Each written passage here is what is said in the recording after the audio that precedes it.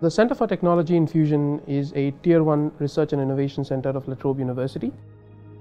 The smart sensor technology, the concept is really simple. It's very similar to the wearable technology that we call Fitbits or smartwatches. When we apply this smart technology to animals, it can tell a lot about what the animal is doing, how much it is eating, how it is grazing, resting, ruminating.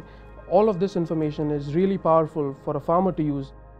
Combined with smart data analytics, it is able to use that data and provide smart, intelligent insights.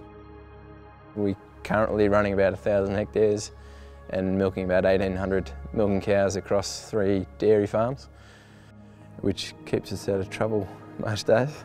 Traditionally, it's just been sheer fact of being with the cows every day. You get to know their habits. That is becoming more difficult though.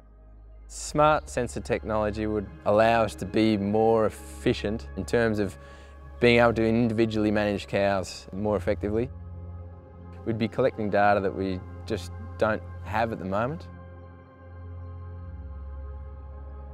Before these sensors came along, the data we could collect was pretty much static. It was a weight gain on a day or an observation at a particular time. It wasn't a flowing picture of what the animals were doing. As a farmer, I haven't got the expertise to analyse the data, and that's been the beauty of this project. What I've liked most about the collaboration with La Trobe is their passion to try and help solve industry problems, and embedding, in this case, genuine technology, something new that hasn't been used in the circumstance of on a sheep farm, to help us with our everyday decisions. The Centre for Technology Infusion have been able to help us to try and solve problems that we've got.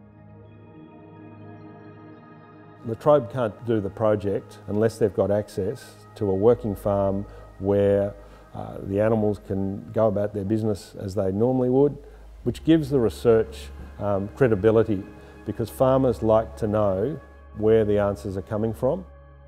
It's really, really important, the work they're doing, and just having the knowledge of what the animals are doing out in the paddock is vital to improving productivity and efficiency.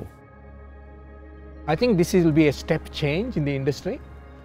Until now, people have had to visually observe to understand animal behavior.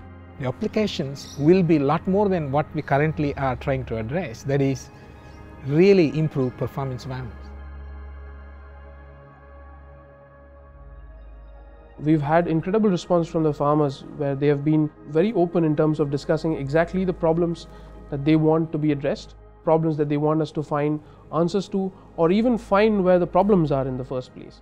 Now we are seeking commercial partners to work with us for the next stage of development to help us bring this product to market for broader application in farming systems in Australia. There will be 9.2 billion people on the earth by 2050, and we have to feed them. Agribusiness represents about 7% of Australia's GDP. Companies like Murray-Duke Agriculture have seen an opportunity to engage smart people, sensors and intellectual property to get more out of the land.